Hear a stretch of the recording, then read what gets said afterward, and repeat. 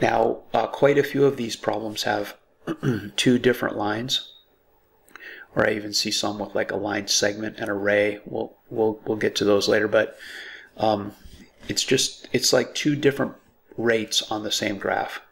I've got flow rate A, flow rate B.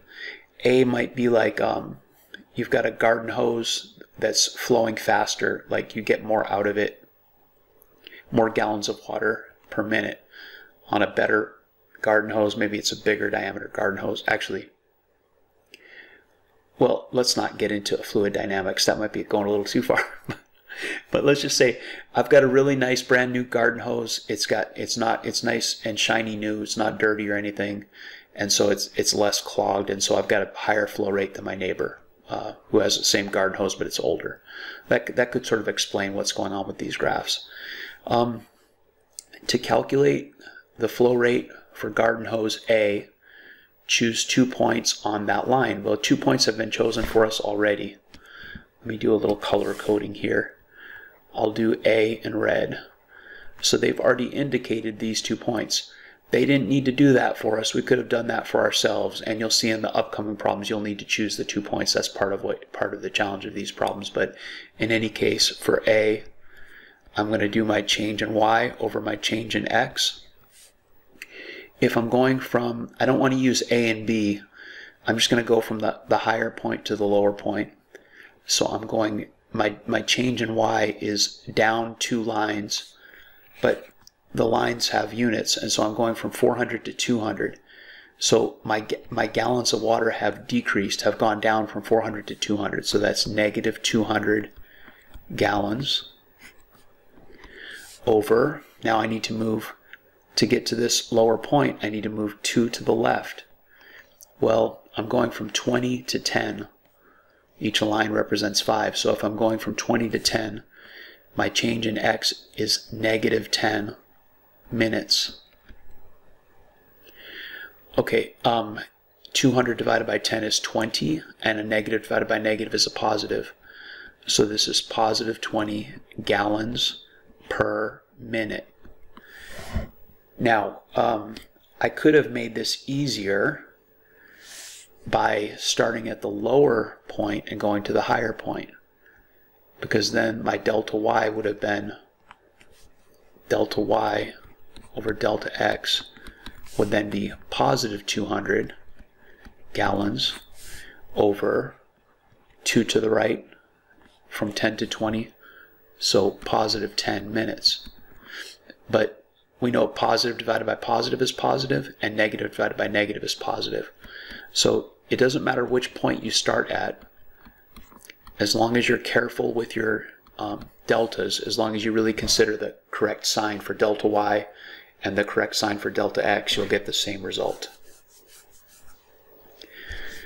Okay, I want to erase a little bit here so I don't obscure B.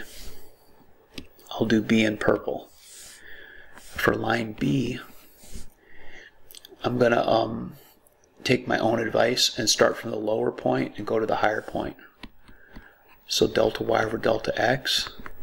In order to get from this lower point to this higher point, I have to go up 2, so I have to go from 200 to 400 gallons. So that's an increase of 200 gallons. And then I need to move 3 to the right, but that represents, this is the midpoint between the 10 and the 20, so this is 15. I'm going from 15 to 30, so that's an increase of 15 minutes, so positive 15.